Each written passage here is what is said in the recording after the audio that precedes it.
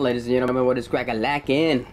Welcome to another review. This obviously is the Neca Prometheus figures, the engineer share suit and the pressure suit. I think it's kind of interesting that they don't really have the Neca logo anywhere near the box, like in the front of the blister package, or in the bag. It's at the bottom actually, right here. You can see it. So that's kind of cool. I mean, just you don't know what company it is. It's like, bam, that's awesome. Anyways, but yeah, that's how they come packaged. The little blister package. So not very much important, except for the fact that it has everybody that worked on it. So that's pretty awesome. I think every company should do this, especially if it's a collectible figure. So yeah, that's pretty awesome. So you know exactly who worked on it. So looking at the figures, the pressure shoot, it's pretty cool, but definitely this the chair suit is the one to get if you're gonna get just the one. Pretty awesome. I'm not really sure why this is sideways, because it looks like it was supposed to be straight. I'm not sure if it's just my figure, but if you look at the package right here, this is straight, but not on the final product, at least on mine. So I'm not really sure why. Not something that I'm like, but I mean, like, seriously, why did it change? Is it like that in the movie? I don't think so. But like I said, no, doesn't really matter. Anyways, let's look at the one that I don't really like the most first, which is not to say that it sucks, but I mean, you can't compete with that. So the pressure suit, this is actually soft rubber. You can see his butt is soft. It's all the way up to here, and even in the front you can kind of see it moving. That's kind of cool. The paint job is pretty kick-ass. For some reason, I think the thing that I don't like is the head.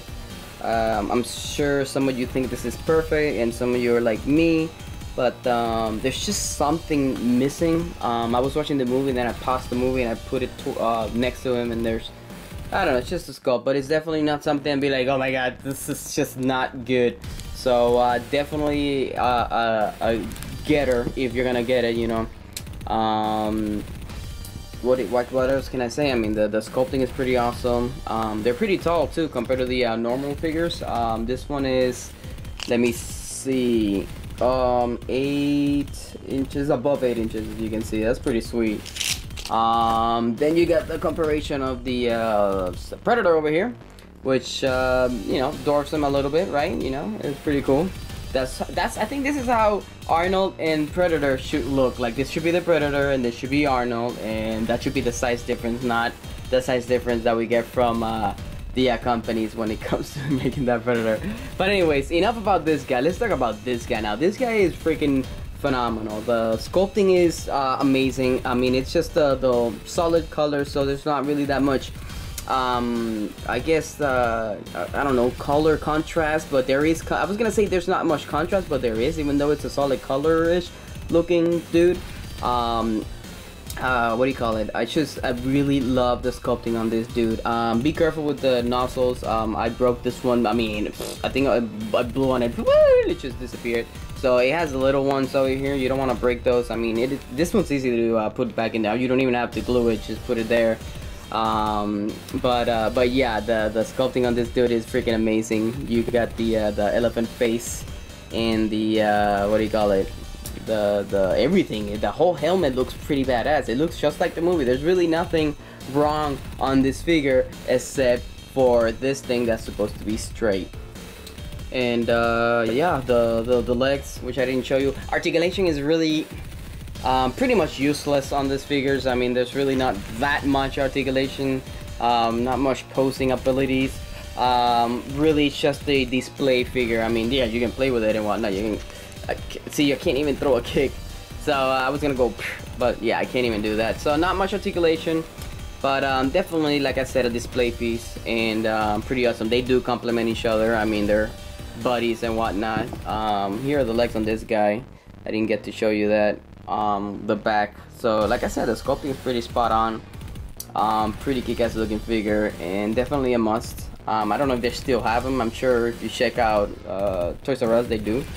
But yeah, so this is the Neca Prometheus engineer set. It's not really a set because they don't come together, but whatever. And they do kick major ass, especially this dude right here. Later.